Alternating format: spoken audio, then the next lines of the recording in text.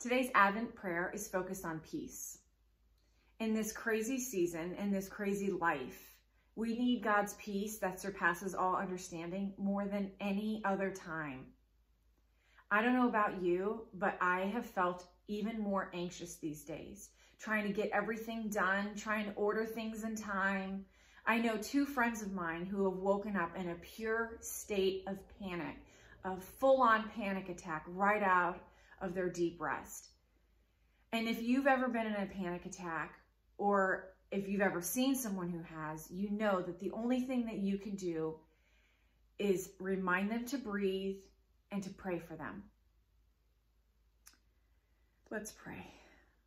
Dear God, when I'm stressed and anxious and I feel like my life is a mess, I pray that you give me your peace that surpasses all understanding.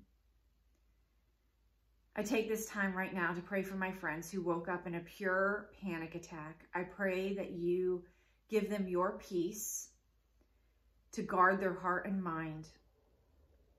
And Lord, show them how much you love them, because your perfect love casts out all fear. In Jesus' name, amen.